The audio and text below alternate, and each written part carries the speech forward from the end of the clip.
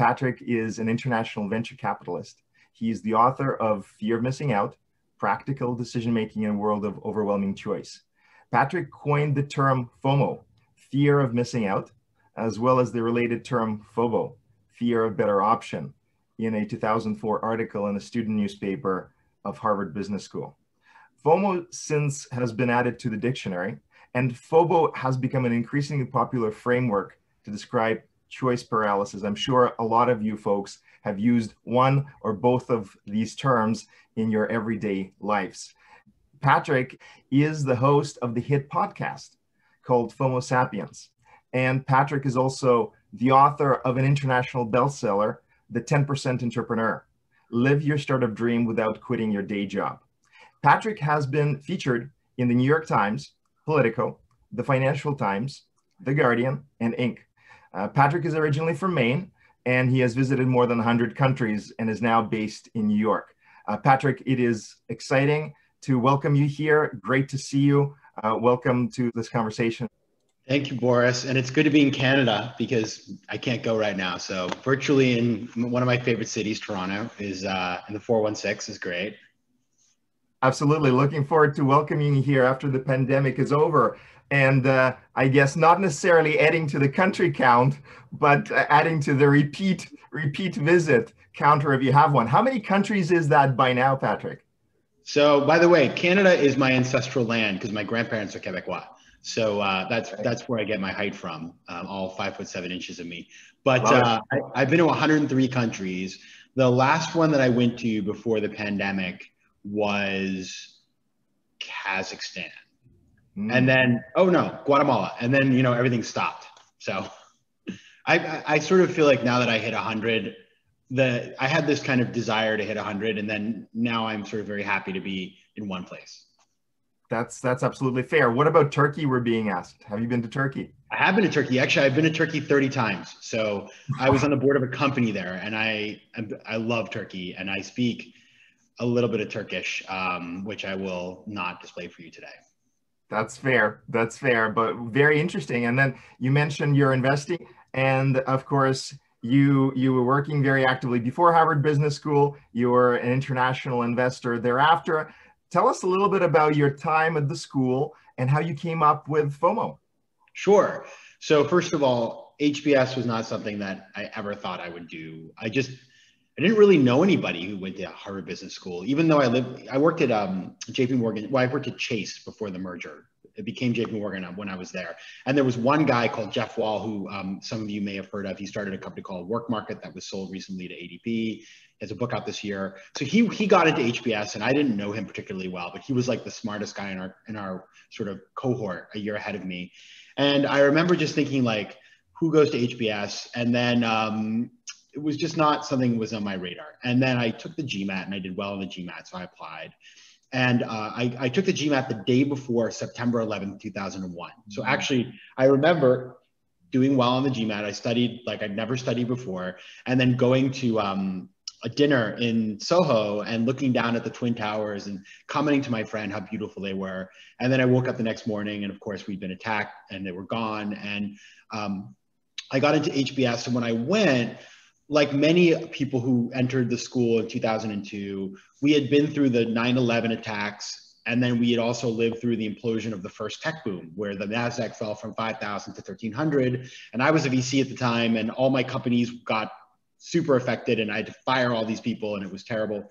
And so HBS represented this major sort of escape from reality, this bubble of fun and opportunities and smart people and living in this beautiful place. And I had never lived in such a choice-rich environment. I come from this small town in Maine. And so I decided that I had to do everything because I had realized how fragile life was. And so I tried to do everything, every class, every lecture, every trip, every club.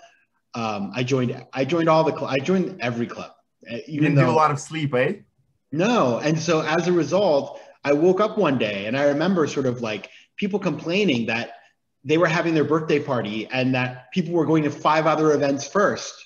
And I thought, well, this is, how stressed we all were about this. And so I realized, like, we were feeling anxiety about trying to do it all, I started calling that fear of missing out, shortened to FOMO, and wrote an article in the Harvest right as I was graduating about this funny phenomenon at HBS where, you know, you're spoiled for choice and how it's overwhelming and how it's a very deep part of the culture and how we would soon be going back to normal life where people didn't have those problems. And so that's how the article happened way back in May of 2004. A while back. And then, so what happened after? How did it become such a global phenomenon? So I've done a little bit of a forensic dig on this. It's hard to know exactly every element of this, but basically what happened was that article came out in 2004, and it became very popular amongst my class and then the class of '05. And it became sort of a word that people started to use. And it stayed very popular within the HBS environment. And in fact, in 2007, Business Week wrote an article about this new affliction at Harvard Business School and other MBA programs called FOMO. And so we saw, you can trace that. And there was a book in 2007 called Ahead of the Curve by Philip Delvis Broughton, which they've renamed like what they don't teach you at HBS or something, or what they teach you at HBS, or it's got some name like that. And he talks about FOMO as a big part of HBS culture in that book. And so you see that it lived on there. And then I think what happened is, you know, all of our friends who, you know, go on to banking and consulting and all these other places globally, they took the word with them and they started using it because it's the kind of word, it's something people can identify with. And at the same time, social media, which didn't exist when I was a student. In fact, Mark Zuckerberg and I were, while I was inventing FOMO, he was inventing Facebook. I mean, who did better? It's a good question. We shall see, right? To be determined. We shall see. I still have time. At least I haven't like spread disinformation across the globe, so I have that going for me. But he, you know, social media became this sort of agent of an accelerator of FOMO and an equalizer of FOMO to all people, because at the end of the day, FOMO is about a perception that there's something better out there than what you could be doing at the moment. And so anybody now with social media can feel those feelings. Interesting. And how did that, and like you said, very, very timely for sure. And how did that advance to FOBO, which you say and you share in your book, Fear of Missing Out, that it is one of the more dangerous foes that a person can have? Yeah, so FOMO, if we think about the way I've just defined it, listen, it's pernicious, but the reality is that as you gain life experience and you sort of have a sense of the reality of what you live in, and you can sort of better parse the incoming data, you can say, well, I have a perception something's better out there, but you know, I see my friend who's working in investment banking who just bought the big house, but I don't want to do that. That's not me. You know, that's not the career where I'm going to be a star, or I'm not sort of interested in the trade-offs that need to be made. So I don't feel the FOMO as much. FOBO, fear of a better option, is the anxiety that we feel when we are facing a decision and we have perfectly acceptable options and we're afraid of choosing one because we may not be choosing the very best thing. And so therefore we keep our options open. And the reason why that is so difficult for folks like the people who are here with us in this Zoom today is that as you proceed in life, if you have success, if you have options, that only becomes more, you have more and more options. And in fact, you have less and less time to deal with these things. And so the more wealth and success you have, the more likely it is that you're going to have an array of options that are very attractive, and you then struggle to deal with them. And that's everything from where to go on vacation to, you know, which job to take. There's all, you know, which school to choose for your kids. And so I see that my friends, many of my contemporaries, they are, you know, they know what they don't want in terms of like, they know, oh, I'm not going to chase after this thing that gives me FOMO, but they have trouble selecting from the many attractive things that are in front of them. Mm-hmm, mm-hmm. Hence you think it is actually more dangerous when they get hung up on FOBO than when they try to do too much and when they're feeling FOMO. So the way I think about it is like this. FOMO has a positive element to it, in that FOMO can wake up it can awaken us to things that we may want to explore. If you're feeling FOMO about something, it may be that you should find a sensible way to determine whether or not that is something that you'd like to do. FOBO, on the other hand, when you're not making choices, you're making everybody around you wait whilst you sort of continue to go through your analysis paralysis. Number one, it's bad for you because it means you can't build things and you can't be a leader. Nobody says like, oh, wow, you know, Mahatma Gandhi, you know, he had tons of FOMO. No, he knew he was decisive, right? Number two is that it affects the people around you. So I think of FOMO like drinking wine. A little wine, maybe you loosen up, get on the dance floor, try something new. FOMO is like smoking. It's bad for you. It's bad for all the people around you because of its secondary effects. Okay, understood. And how does one become aware of having FOMO, about having FOMO, which we're saying is more dangerous? How does one combat that that likely ill that we will encounter in our age, and especially in this very lucky, unfortunate group, like you mentioned, that will have a lot of different career, personal, entertainment, etc. choices? Yeah, so part of this, this is a huge topic, obviously, and we can dig into it as much as. And I know you talk about it extensively in your book as well. Yeah, which is the whole point of the book is really about, it's about how to be decisive. And I think, you know, one of the things that I would say is that these are afflictions of affluence, right? So one thing that I think all of us felt during pandemic and lockdown is maybe the FOMO changed in different ways because your option set changed as well. However, I think it's very important to recognize, number one, that part of identifying FOMO and FOBO is being somewhat self-aware.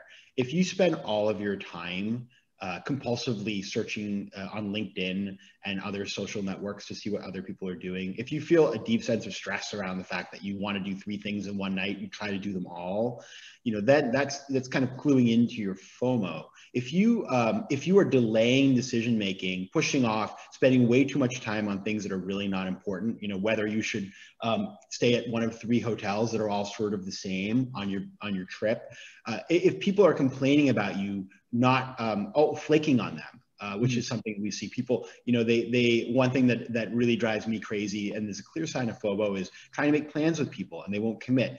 Those types of things, if you can be aware of your own behavior and how you're directing your energy, but also listen to the people in your life and what they're telling you. People tell you that they're frustrated with you in these different ways. You may not have the word FOMO or FOBO for it, but as you start listening to the data points that are coming in, you can start to identify patterns of behavior.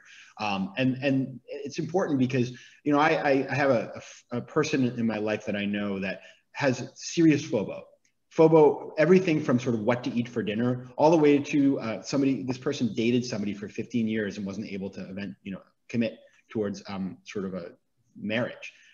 Despite the other person's desires. I mean, and the pattern of behaviors goes through to everything in this person's life. And, you know, I think he would have been served by people stepping up and helping him to work through it. But unfortunately, that didn't happen. Understood. So someone like that, you're saying one of the ways to break that cycle is for that person to get input. What if the person isn't aware, is just completely oblivious, people aren't giving input? I suppose they could see the signs that you're suggesting. They could get the input, assuming they now know they have a major case of FOBO. What do they do? Yeah, so let's deal with FOBO first. So FOBO, listen, there's the little things in life, which probably take up as much time as the big ones, but really the stakes are incredibly low. And so the whole point of my TED Talk, which came out in December, 2019, was called How to Make Faster Decisions. And it's about overcoming indecision on things that don't really matter. And the classic example is like, okay, should I go to the gym today or should I not go to the gym today? Well, it doesn't really matter. You won't even remember sort of thinking about this in a day or two, but people can spend a lot of time on inconsequential decisions. Like, you know, I just bought like plates for my new house. And it's like, you know, you're on the website. It's like, there's 1,000 types of, I mean, it's overwhelming. It's like, which one are you gonna buy? And so what I tend to do is with the things that don't really matter, like, should I have the chicken or the fish? I use a technique that I've been using for over 20 years called Ask the Watch. I take my watch, left side is the chicken, the right side is the fish. I look down and see where the second hand is. and the decision is made for me. Because the reality is I make most of those decisions anyway without having to think about it. But when I get stuck on a decision that has no financial implication, no sort of long-term implications, and that I'll forget in a couple of days, I know that that is basically what I call a no stakes decision. And I outsource that, like almost like flipping a coin. When I have a low stakes decision, like buying the dishes, like the low stakes decision is something like, you know, I'll remember making that decision in a month. I'm going to use these things. It is, it's an investment of some money, but I just don't feel equipped. You know, it's like, I look at, to me, they're all the same, right? I call that if you make that decision wrong. Right. I mean, it won't hurt me, but at the same time, I'm still stuck. So I call that a low stakes decision. Like some financial implication, you know, there is some importance. There are some criteria I need. I want to make a smart decision, but I'm stuck and I can't move forward. There with a low stakes decision, I outsource it. So for example, buying these new dishes, I thought of 3 people that I knew that I thought had decent taste, and I sent them the options and then I asked them to choose for me, and they did, and I ordered them. And so it's really about outsourcing things that at the end of the day, you're sort of like indifferent. If you really had a strong viewpoint, you would just select it. But when you're indifferent, that's where you can get stuck. With the big things, that's where you need to work. Is when you're deciding things that have long-term implications, financial implications, life implications, where you have a lot of options and you're stuck, that's where you need to go through a process of sort of due diligence. You need to sort of have this sort of like this approach whereby you force yourself to choose a front runner. Because at this point, you're sort of indifferent, right? But you force yourself to choose one based on just sort of gut. And then you compare that front runner to each other criteria based on, you need to have set some criteria and do some research. And then you force yourself to eliminate one and choose the better. And in doing that, you are choosing something that is better. You're forcing yourself to do it, and you eliminate the other one forever. And that fixes the problem you have with FOBO, which is that you keep going back to the same set of options without eliminating any of them. And that is the pathology when we feel FOBO. And if you read the work of like Barry Schwartz, who wrote the Paradox of Choice, that's very much from his work. And so as you do that, you eliminate something, it's gone forever. And then as you do that, each time you compare, you choose the better, eliminate the other until you get down to your final option. And so that's kind of the way of doing it. You trick yourself into feeling like you're getting the better, and then you get rid of the other one so you don't think about it ever again. And that's how you drive to overcoming FOBO in a major decision. So it's a lot of information, I realize, to tell you right now, but obviously it's in the book and in the TED Talk. So if you have questions, we can address them in the Q&A. That sounds perfect. And yeah, I do hope that folks look up the book, look up the TED Talk, and then you're also on patrickmcginnis.com, right? As far as your resources are channeled in there as well. When you talk about these different kinds of stakes in decision making, it sounds like the focus is thoughtful action and action-focused orientation. Is that right? Yeah, because what's happening when we feel FOMO and FOBO, so the acronyms, inside of those acronyms, hiding in plain sight, is the word fear. And fear-based decision-making is based on emotion. And what happens when our, and by the way, I did a crazy amount of research for this book. I'd never done a research-based book before. My first one was sort of based on, you know, me. Life experience, was it? Right. And so, I mean, interviews, but like this one, I got deep into it because clinical psychologists have done a tremendous amount of research on FOMO. When I saw this, it was kind of incredibly validating and kind of shocking at the same time how many journal articles have been done by, you know, sort of real clinical psychologists on this topic, because it's got serious implications for our health and well-being, right? And so what I learned in this is that, you know, your emotional response is hijacking your intuition and your logic. And so what you need to do is pull back decision-making away from this brink of fear and bring it back into the world of facts. And when you do that, then you can better trust your intuition to help you to make those decisions. But, you know, when we're feeling FOMO, we're just having an emotional response, and therefore we're unable to make strong and solid decisions. Makes sense. And this is the different categorizations that folks in a variety of fields have for different levels of function and different morphology of the brain that we have, i.e. the reptilian versus mammalian versus human kind of decision making. And you're talking about the fight or flight kind of response, and the reptilian maybe part taking over and taking a hard hold on maybe some decisions that are extremely important, yet people are not able to see beyond that fear, right? Yeah, I think there was I just had my podcast, this guy called Jay Shetty, who some of you may know, and he's like everywhere right now. The guy is insane. Right. But he wrote a book called Think Like a Monk, and the way he characterizes it, which I thought was good, and I think this is not just his. This is sort of a long mindset from the Buddhist tradition, is the monk mind versus the monkey mind. The monkey mind is all over the place. The monk mind is able to step back with equanimity and view things in a calm manner, and therefore, it's like you're sort of floating above it, and you can sort of assess things in a way that allows you to make much more sort of dispassionate decisions.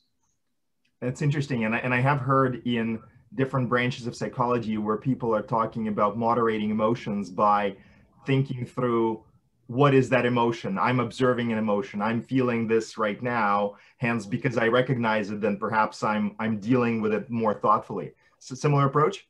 Yeah, I mean, what's happening when you're feeling FOMO? So I found this guy who was amazing called Michael Rogan, who's got a PhD in sort of neurobiology, but also has been practicing Buddhist meditation for 40 years and teaches it. And so he's also a startup, a founder, entrepreneur. So he's kind of got like the trifecta in terms of the things that I was exploring in the book, because the book is very much it's very much oriented towards people who are of a business. It's a business book, it's VCs and entrepreneurs and types like that. And so anyway, what he explains, which I think is really powerful, he sort of threads together the Eastern traditions with modern science and clinical psychology, and the fact that when you're feeling these feelings of FOMO and FOBO, as I mentioned, they're based on perception. And so what's happening is you don't really know if something's so great, like it's all going on in here. And so therefore, the more time you spend in your head, kind of going through the options and thinking about the options and trying to optimize, you are disconnecting yourself from reality. And so that's where the pathology begins, is when your connection to reality becomes less and less sort of grounded. And that's why actually meditation is one way to combat FOMO, because when you're practicing mindfulness or meditation, you are grounding yourself in the reality of the world you're in. You're not spinning in your head. You're very much rooted, and that breaks that sort of that spinning that's going on in your head, so that you can observe things with much more calm. That's fantastic. That's fantastic. And when you talk about calm versus focus versus over obsessing about certain ideas, one of the chapters in your book that I was pleasantly surprised by, because it looks like you're talking about it ahead of some other folks that are starting to talk about it in a big way right now during the pandemic. We're overwhelmed with information. We may be over-focused on things, over-obsessed on things, and you have a chapter called Focus on What Matters and Forget What Doesn't. Can you talk a little bit about that and the importance of it in our age? Yeah, so as the inventor of the word FOMO, I am naturally predisposed to be all over the place, and I just love information. I love constantly to be in the flow of information. I think many of us do, right? And the reality is that, I think back to when was the last time I was bored in life.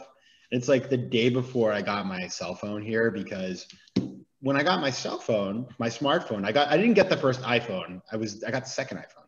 But it's like from that moment on, it's sort of like every time you have a little bit of free time, or I can't even watch a TV show anymore. It's like you're on your phone, you're on the third screen or second screen. So we spend so much of our time, whether we're in the line at the supermarket, whether we're on the phone with our friends, whether we're watching television, whether we're walking down the street, listening to a podcast, we are splitting our attention, right? And that is, by the way, like I do that. It's not that I'm some sort of perfect, I'm not going to sit here and tell you that I've figured it all out, because that would be a terrible lie.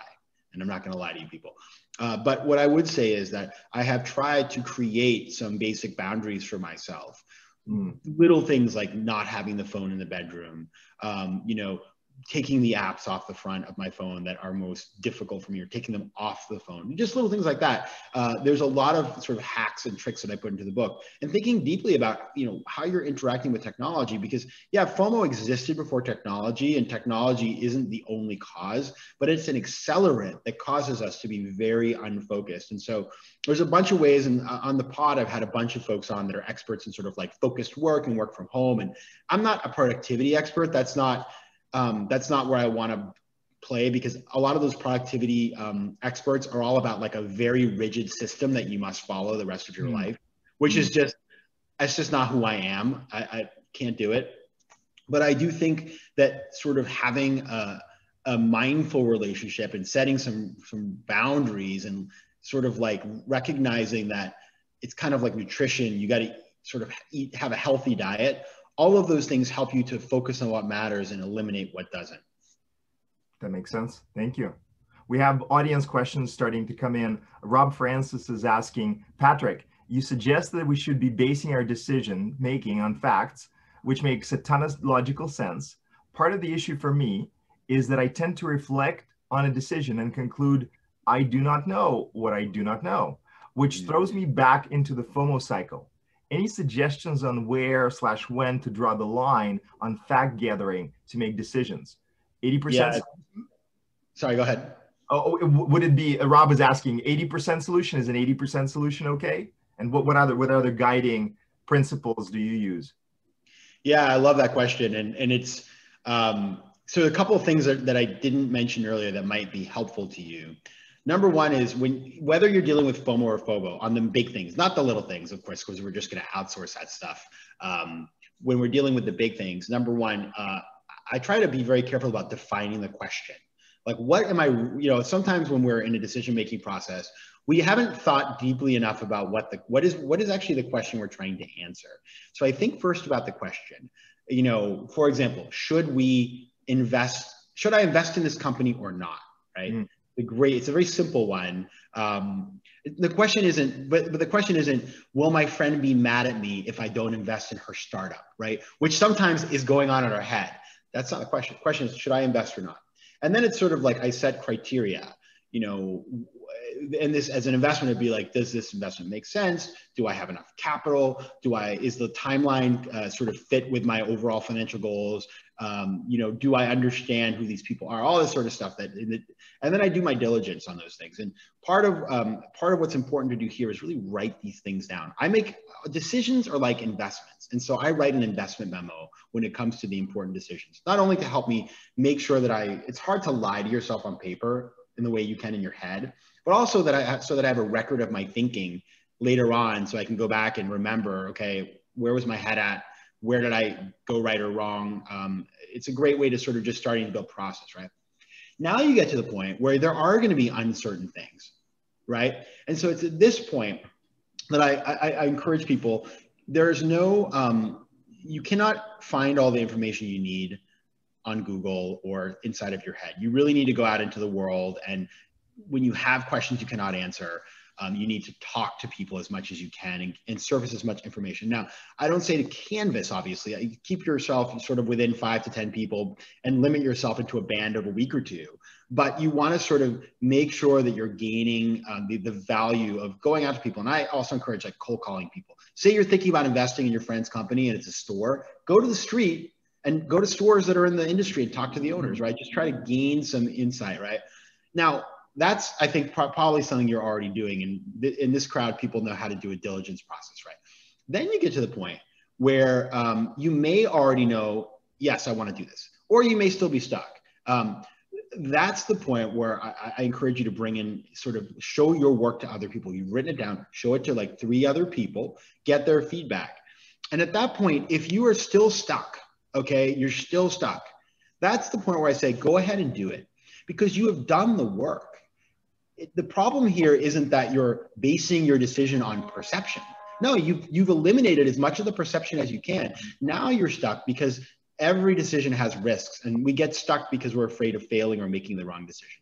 But you have removed the FOMO. You are basing your decision as much as you can on facts, and now you must move forward because you have done the work that you need to do so, feeling honest to yourself. And so I think that's the way to think about it. There's no sort of perfect percentage, but I hope that's helpful in just sort of thinking about the dynamics that you need to go through, and bringing in other people to help you think through it. I think is very valuable, because like a venture capital firm, like the partner of a VC firm doesn't just make the decision themselves. They have an investment committee, and you can put together your own investment committee of people who can give you sensible guidance and advice and even push back on you. Thank you. That's very useful advice and specific examples, Patrick. And then we have another question coming in, which asks, when making innovation choices where known trends are not available to make a fact-based decision, how does one tackle FOBO? For instance, when making design choices for which external feedback is not meaningful, how does one overcome FOBO? Yeah, that's a great question. So I think on that one, let's go back to the definition. I always go back to my definitions, that way I don't lead you astray. So FOBO is an anxiety that is created by the fear that there's something better out there for you, combined by a desire to keep all your options open as long as possible. And one of the things that I would tell you about FOBO that's really sneaky and terrible is, and this is the part that like always gets people, is that when we feel FOBO, we assume that our decision set will only grow and not shrink. Okay. It's like, well, I have all these great options. I'm just going to keep looking. I'm going to keep, fishing, looking for the bigger fish. And these fish will be over here and they'll be waiting for me, right? Fish die and decisions disappear. And the more that you delay, the more that you risk actually forfeiting some of the good things that you have in the present. And a great example, well, it's not a great example, it's a terrible example, is, for example, the pandemic. If people had made decisive, hard decisions early on, they wouldn't, if you do the tripwire early enough and make everybody sort of take the pain, then you can sort of avoid a lot of the early, instead there's delay and not being decisive and like all of the, like if you look at England, sort of like the rules, nobody really gets it. And like, well, should I wear a mask or not? All that sort of stuff in the early days that like, had there been decisive action taken, I think we would have seen much better results, right? But no, and so what happens is the more you delay, actually, the thing you could have done early is no longer available to you. And so number one, I would think carefully about, okay, like if we keep on delaying, like our competitors are going to keep up with us. They're going to find ways to respond to us, and we're going to sort of we're going to lose this sort of advantage that we have as a mover. And the second is that I would think about how do you sort of test options to try to get some quick feedback, and then it's sort of like the lean startup. That's the thing that helps people as well, because obviously the thing about FOBO that's messed up is it's based on perception. You don't really know. And so obviously you want to get as much data as you can, but recognize that time is of the essence, and then go through a structured process to pick that front runner and eliminate others and move forward. Because the big thing that you always want to keep in mind with FOBO is that FOBO feels good. FOBO feels good because you're not taking risk, right? You don't think, well, you are taking risk, but you don't perceive it. You're in this comfortable place where you haven't actually like taken any risk yet. But the problem is you're not allowing yourself to move on to that next set of decisions, And innovators must make decisions to move forward to the next set and the next set and next set to move forward towards an eventual sort of product. And when you're doing that, you're staying at stage one. And so remembering that this isn't the only decision you'll ever make can be helpful in sort of getting you over the hump in terms of moving on to the second and the third and the fourth.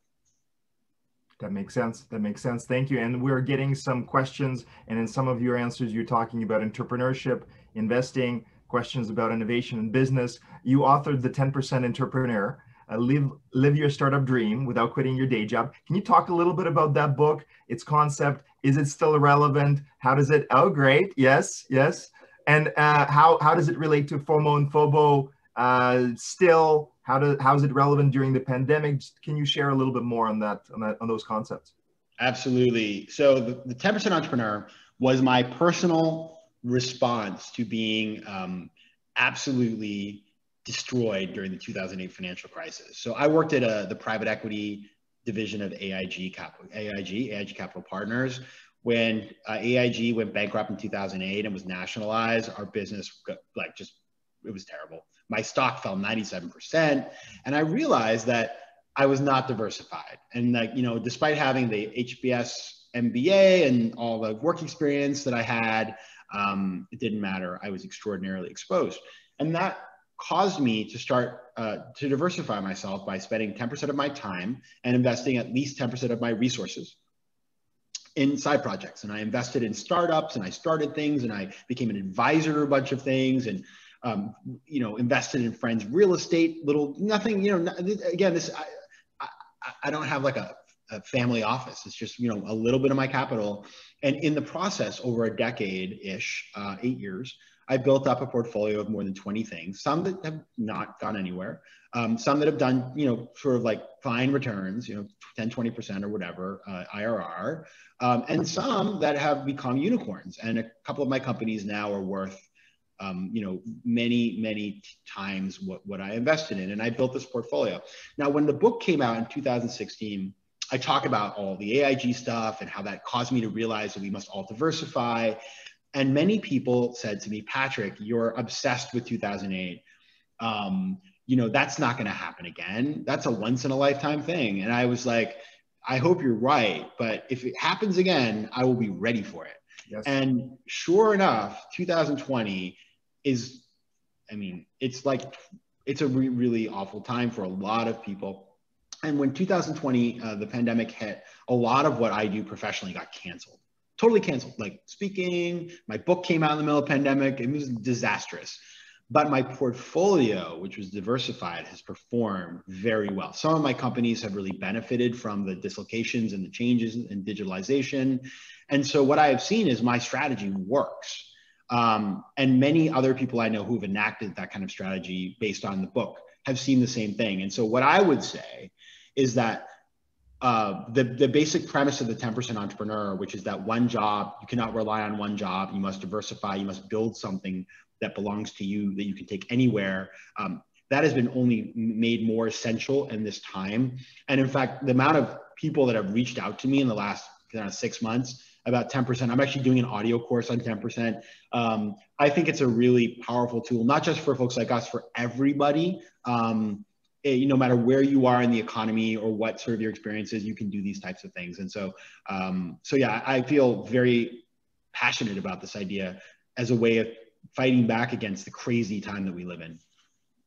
Very interesting. Thank you. It's very relevant still. And how about the valuations in the VC market as an example?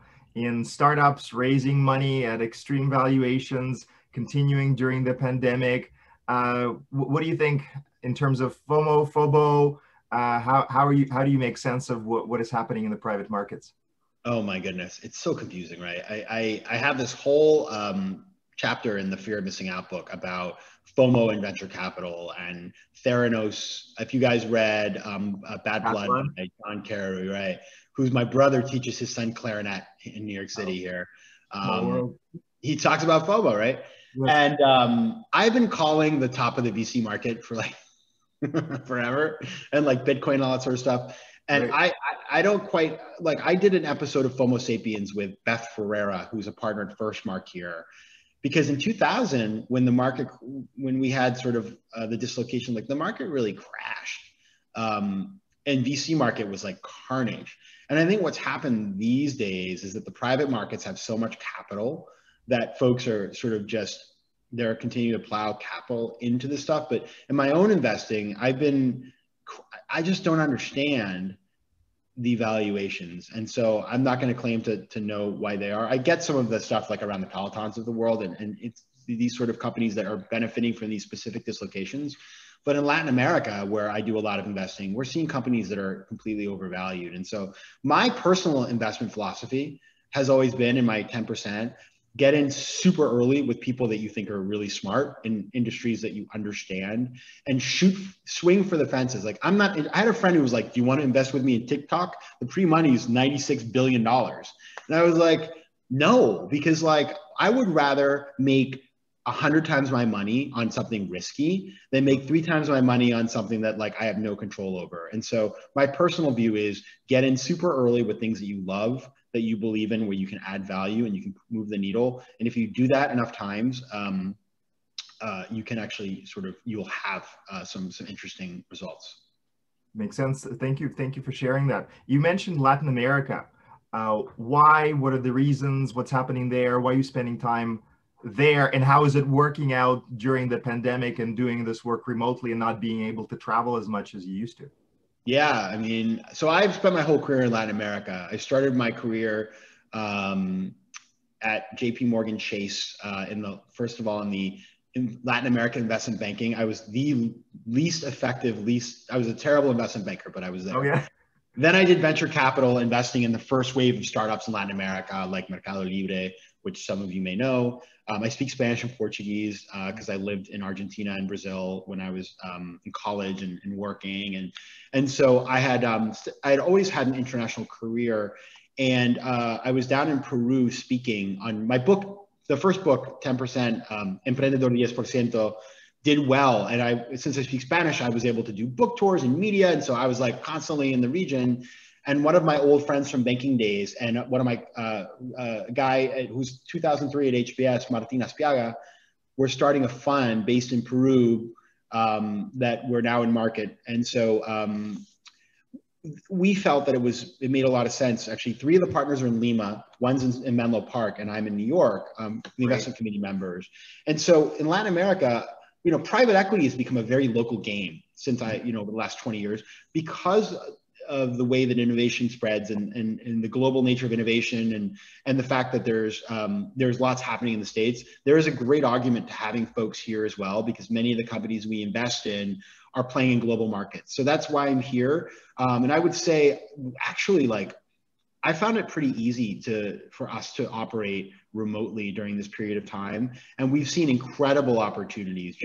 There has been like a 10-year shift forward in Latin America in terms of fintech and e-commerce and all these other things that have made the region interesting. But obviously it's tricky. And, last night we had the impeachment of the president of Peru, if any of you saw that, and that's not helpful. So COVID has been really bad in Latin America. So a lot of challenges, but the fundamental sort of secular trends, I'm like Mike Pence, I have a fly.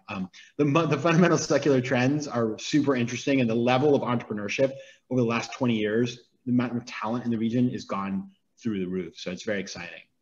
That's fantastic. That's fantastic. And in terms of what some of the VCs, investors are doing right now during the pandemic, one of the big questions is, are people able to close remotely, close over Zoom? In your case, you have some folks on the ground, but I'm not sure if they have work from home, if they have isolation restrictions like that. I'm not sure if they're seeing the companies, but certainly you are not. Can you talk a little bit about that and how you folks are doing it? Yeah, I mean, listen, a lot of people are closing their deals over Zoom. It hasn't been particularly controversial, and that's not just in the LATAM context, that's kind of everywhere. Because LATAM has been super locked down. It's one of the, many of you, I don't have to tell you, it's been one of the most affected regions in the world. But even in the US, I've seen it's loosening up now. And for example, a company I invested in called Ipsy just acquired its #1 competitor, BoxyCharm. And I know that they got together, right? And they were physically met up to do some of the work they needed to do.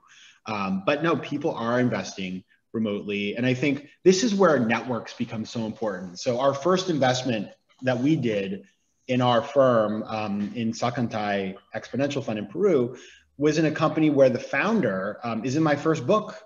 And I didn't find the deal. Actually, I didn't even know we had sourced it. It came in an investment committee. And then I had to go into my files because I'm actually a shareholder from when I was an advisor to the business 8 years ago. And so I had to recuse myself. But the fact that we had this pre-existing relationship, it made it really easy for me to sort of tell my partners, hey, this is somebody I've worked with for a long time. We can feel comfortable with him as a person. And so I think that's helpful. But even before the pandemic, I've invested in companies where the founder raised capital from all over the world on Skypes. The problem with that, though, I think in the old model is you do want to know the people you're raising capital from, because if you ever want to go back to them for more capital, unless you have amazing performance, you're going to have a harder time. Whereas if you know the people, I think they're more willing to work with you if the company isn't scaling as quickly as you might have promised. Fantastic. Thanks for sharing that on the power of relationships, snowballing knowledge, and of course being in the game for a longer period of time with preserving your reputation and nurturing your success and how people perceive you in the market pays off, right? Especially during a crisis, during a pandemic. Yeah.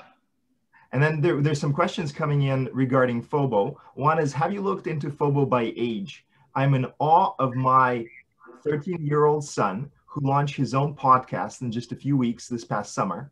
He chose a topic, name, hosting, etc., without second guessing his choices. I would have been researching each option for months, says Deborah Glasser. So have you looked into FOMO by age and how different folks at different age groups take action, respond to fear, etc.? I have, and first of all, it's really impressive, and it's so funny because I am amazed by sort of how entrepreneurial many of our sort of younger kids are, right? I have the amount of kids I know who have launched podcasts, and they're like pretty good too. And that's because, of course, the barrier to entries are lower in these things. But I love hearing stories like that. I actually have this chart in the book, which is about FOBO over the life of a person. And as you see, it sort of goes up because what happens is when we're younger, you know, in order to have FOBO, you have to operate within a choice-rich environment. And when you're a kid, you may have choices. Yeah, it's not you have no choices, but like you really don't have a lot of agency over what you do in life, and you're not overwhelmed with choice. And so therefore, you know, you sort of, life's a bit simpler, and you've lived less and you have less data coming into your head. You have less exposure to all of the information that can overwhelm us, right? And cause analysis paralysis. What happens is over time, as we gain more options in life, as we have more power and wealth, our set of options expands dramatically. And that's where you see the shoot up in FOBO. That's where the risk is. And then as you notice, it goes down towards the end. Now, why is that? Because as you get closer to the end of your life, you start to have a conversation with yourself. It's like, you know what? Like time is of the essence. Like I can't wait 5 years to make this decision because, you know, I've got my health, I've got my, you know, financial ability to do things. I got to move because I don't know how long I'm going to have this ability to do the things I want to do, how long I'm going to have the agency before, you know, I'm being taken care of by somebody. It's depressing, but it's true. And so I think that's where you see the FOBO go down. Now, during the pandemic, I also think like your choice-rich world was choice with, I guess, it's like, I'm not going anywhere. I have, you know, it became more about like Netflix, right? That's where the FOBO happened. It wasn't about like, where am I going on holiday? Because there was one choice, the other room. And so it's been really interesting to watch the phenomenon over the past, whatever, 8 months. That's fantastic. And that's very interesting and very true for sure. In terms of some of the other questions coming in, FOBO is rooted more into the lack of confidence in the idea, i.e. cognitive, or a fear of failure, i.e. emotional, or both? Is there science that tells one way over the other? And is the response strategy the same either way, or is it different, whether it's a cognitive or an emotional response, Patrick? So what I found in my research is and this is a lot of the some really good research that was done over the years by Barry Schwartz, who wrote, if you've read The Paradox of Choice, which very much is kindred spirits of FOBO. Interestingly, he wrote that book in 2004 before we had social media, which is crazy, which is why I was like so fascinated to read his work. And what we see with FOBO, there's these famous studies that have been done where if you do a bunch more research, you actually end up making a better decision, but you're less happy because you've expended so much energy that your chance of feeling regret at the road you didn't take is much higher. You've explored it so deeply that you choose this one, but you're very in touch with what you're foregoing. And so that is really what's happening when you're feeling FOBO. It's this idea of not being willing to mourn the option that you could not choose in order to choose just one thing. And so that's why the process of overcoming FOBO, which is eliminating something and then not going back to it, that's the critical part, because we find we run into the problem where we're trying to make a decision, and instead of eliminating one thing permanently, we keep going back to the same set of options and we get stuck in this negative feedback loop. And so I don't know if that's emotional or cognitive, actually, but that is the process. And so recognizing that, it's kind of like, I mean, I give this example in the book, and it sounds a little silly, but if you've ever done it, you'll get me. It's Marie Kondo. You know, if you ever moved or if you ever like clean up your house, we invest all this value into stuff that we barely even use. Like I have all this clothing that I never wear. I haven't worn it in years, but I keep it because I don't know, I just have this weird connection to it. And so when you sort of are appreciative of the options you have, but then let them go and move on to the ones that you actually want to choose, when you recognize that you are privileged to have such options, but then recognize that they are keeping you from moving forward to the next phase of your life. When you do that and you let them go, you are free from all of these emotions.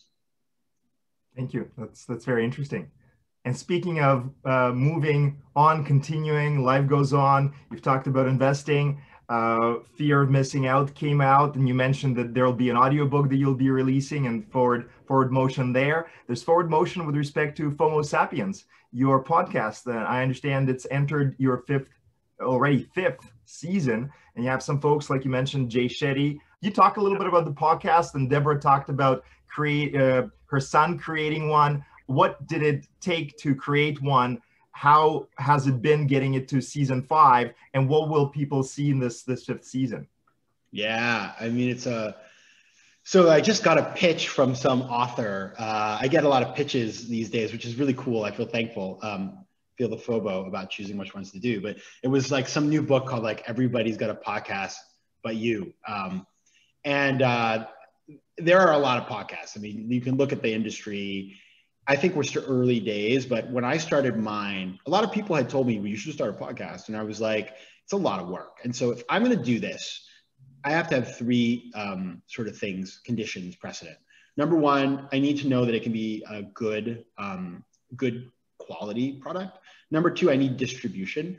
And number 3, I need sort of like to really commit myself to doing this, because it's not, you can't just do 10 episodes, right? You got to like stick with it. It's all about the cadence.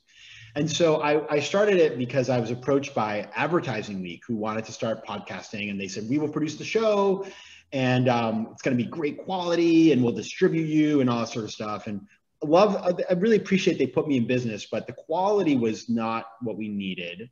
And also when we did video, which is really hard to do at a high quality.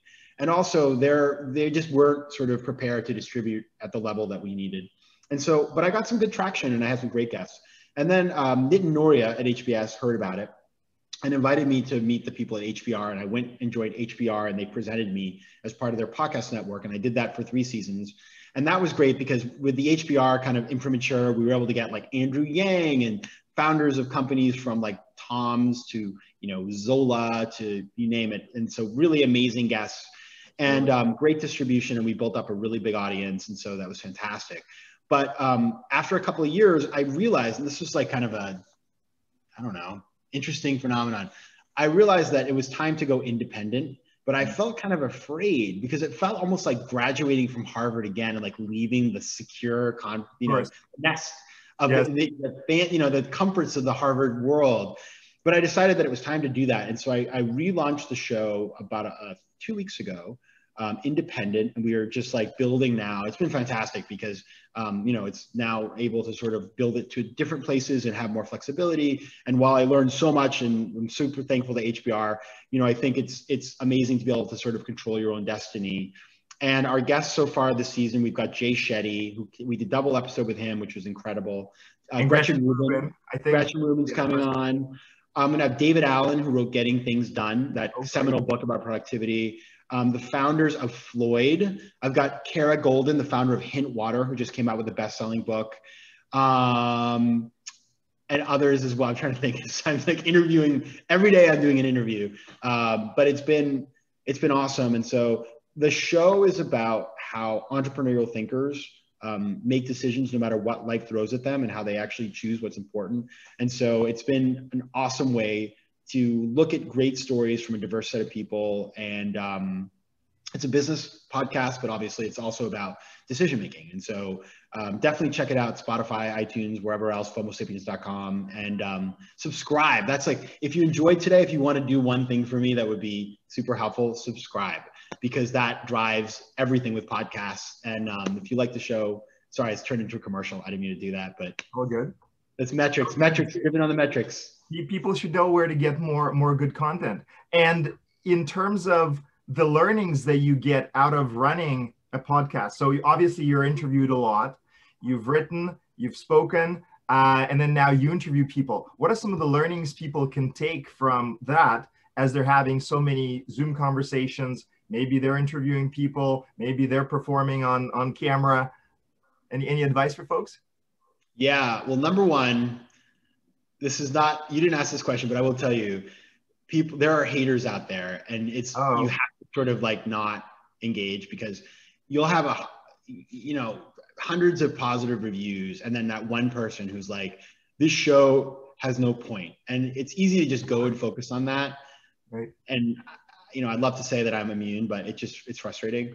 I'd say a couple of things in terms of presenting and just living in our Zoom world is, number one, invest a little bit. I don't have my whole setup today for sound, but I built a podcast studio in my apartment over there with, lighting and really good mics, and it's very cheap. Like the cost of setting yourself up in a basic podcasting setup is less than $1,000 to get extremely high quality. You can get studio level quality for $750 or less. And if you want to know more about that, just drop me a line. I'll tell you. That's number one. Number two is it's shockingly easy to get amazing people to come on your podcast, because people are looking for ways, especially writers. They have no way to assess whether your show is big or not. And so like, even in my early days when it was still like very incipient, I could get reasonably good people to come on the show.